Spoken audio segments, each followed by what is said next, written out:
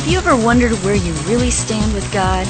Are you overcome with feelings of guilt because of things you've done wrong? Are you tired of religion that focuses on rules that you can't keep? Have we got good news for you? It's time to listen in on some casual conversation with Mike Kapler and Joel Brueseke and discover what true freedom is all about. This is Growing in Grace.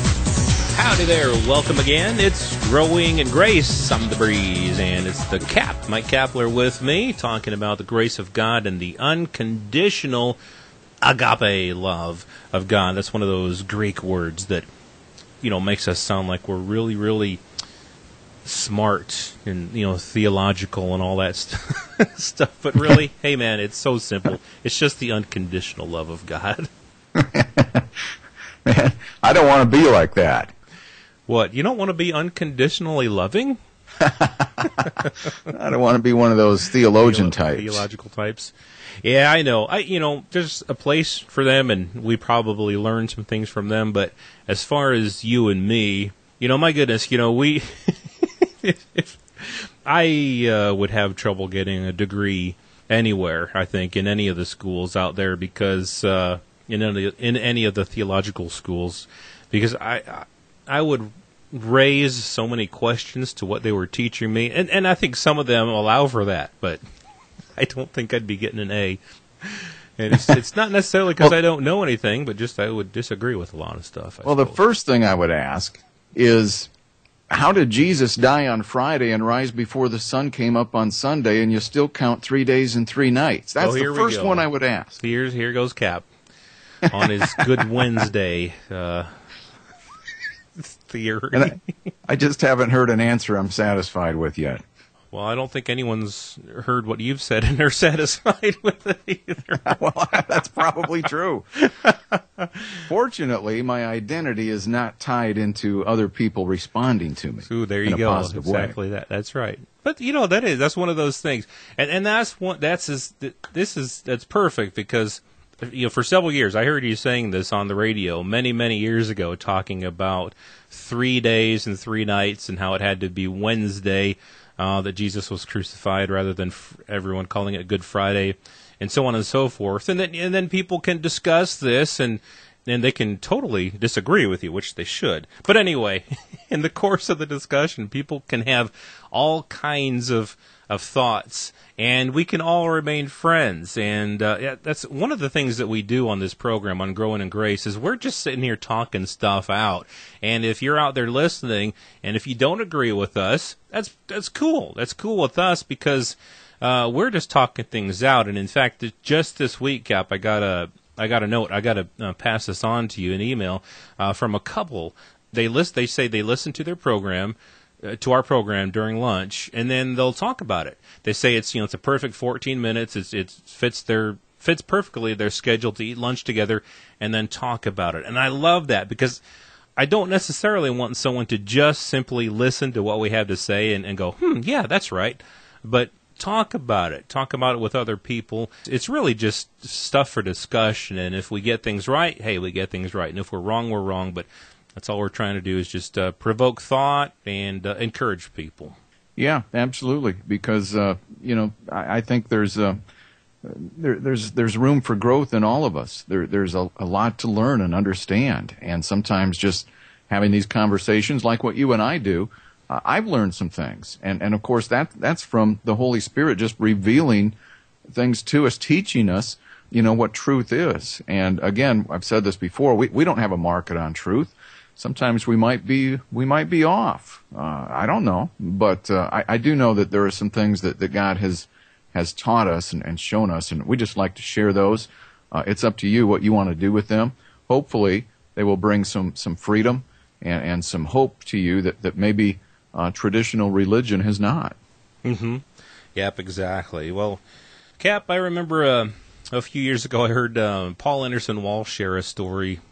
I think he had gone down to Bob George's church. He at realanswers.net, Bob George, and Bob George wrote a book called Growing in Grace, as well as one called Classic Christianity.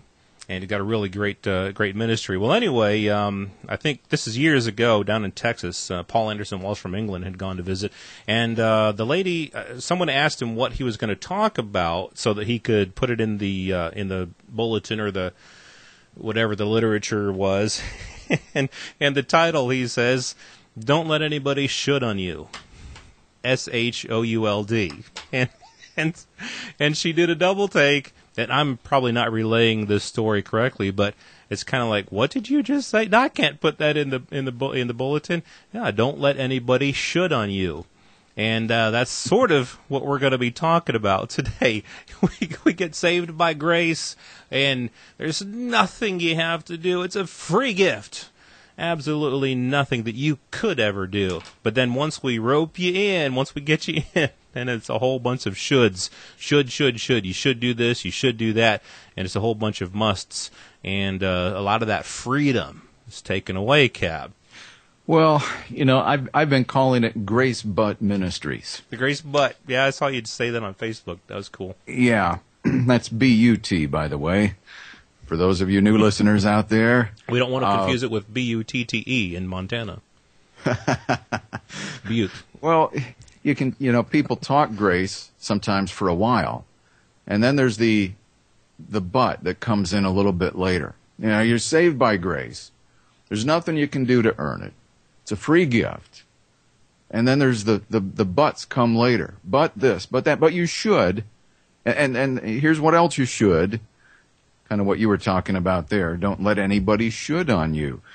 What do you think that means, Joel? I mean, when somebody says we should, what comes to your mind? Well, a lot of times when I hear the word should, it's kind of a rule, it's kind of a law, it's kind of a you'd better do this or else. I mean, that's the gist I get when I hear people saying this in the church. It's kind of like a strict warning, kind of somebody's not just encouraging you to do some good things, but somebody's saying you better do this or else. So that's often what comes to my mind and especially with the tone that people will say that and the way that it's preached a lot when people use that word. It's almost like, hey, man, you better get your act together or else. Well, and here's the thing. I mean, a lot of people will say, all right, you're saved by grace. It's not by works. Freed from the law. Some might even suggest that. But now that you are saved, now that you are a Christian, if you were sincere when you accepted Christ, when you called upon His name, if you were sincere, then your lifestyle will somehow reflect godliness, holiness, righteousness, instead of a lifestyle that is disobedient and filled with sin. How do you respond to that? Well, I think they should go get a life. No, I'm just kidding. No, yes, and I know which life you're talking about. Exactly.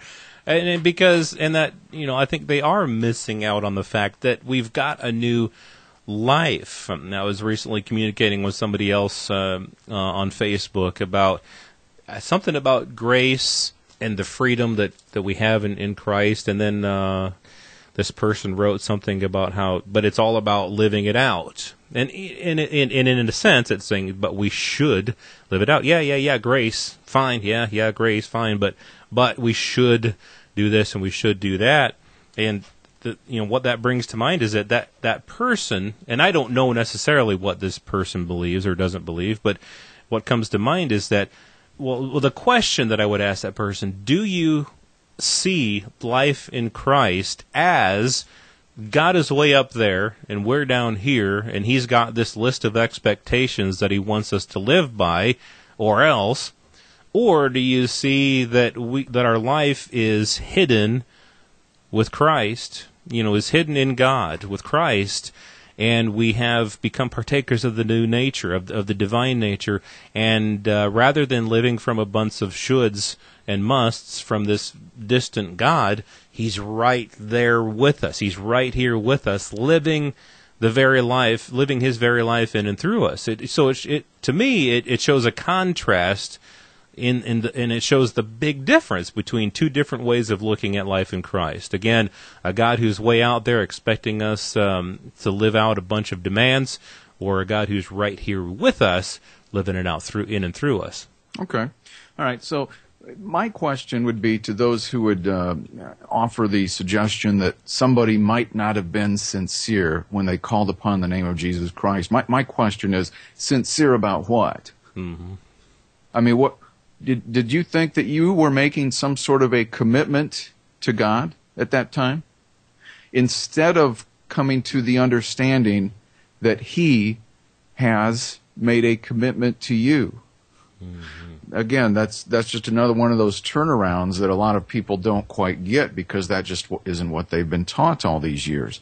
So the question is, what am I trying to be sincere about when I trust in Christ? You know, my commitment to Him is usually what people have in mind.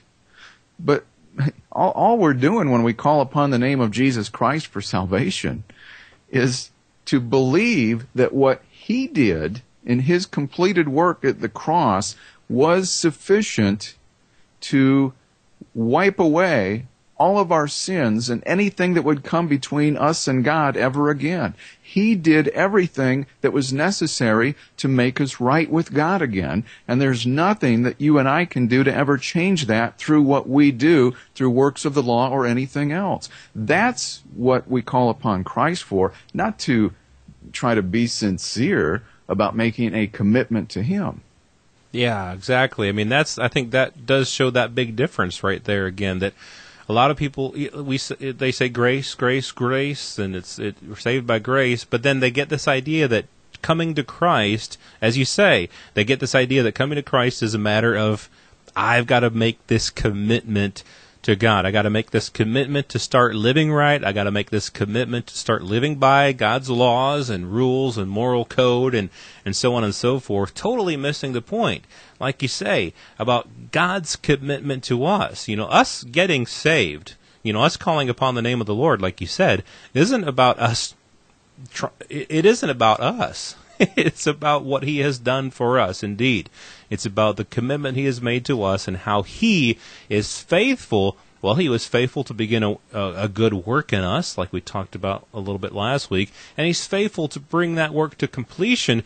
Our job, so to speak, or I guess our commitment would be to trust that He's going to do what He said. It's really that simple. Just rest and trust and believe that He's going to do what He said. And so if someone's going around putting a bunch of shoulds and musts, I think there's a graceful way to do that, because I think the Apostle Paul did use the word should a few times.